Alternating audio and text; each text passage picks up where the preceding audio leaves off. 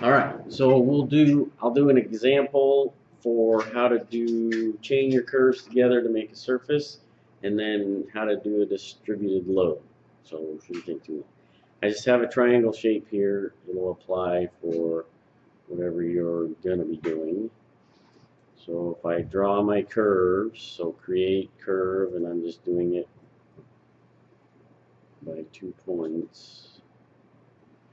And I think I just messed up. So let's delete.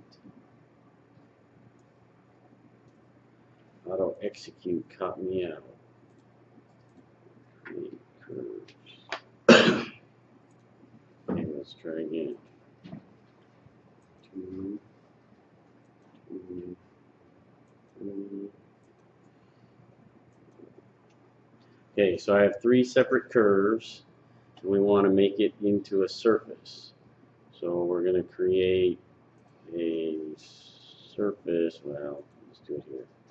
Create a surface, and then the method that you want to select is called trimmed, and we have a surface ID of 1. Auto chain is on. It's already got the outer loop. You can just select your 3 curves. We don't have an inner loop, so if we had an inside circle, we would maybe want to leave it out of this particular surface. And then we can hit apply, and it asks if you want to delete the original curves, and you can say yes.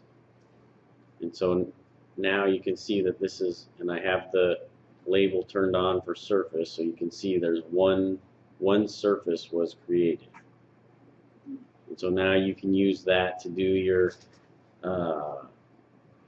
meshing seeds, your meshing, do your loads and constraints. So if we're going to do loads, and I want to do a uniform distributed load,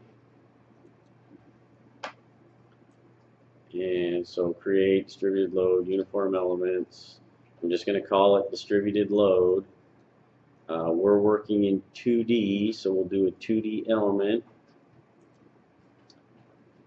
And I'm doing 0 in the X. I'm not sure why, but I had to make this 1,000 positive to get it to push down. So I don't know, you might have to play with the plus minus direction to get that to work. And then application region, because I want that surface. So surface 1, 2, hit OK and apply. What load are you? I'm in, if you go, it's distributed load. And if you look here, it's create, your object is distributed load, your type is element uniform.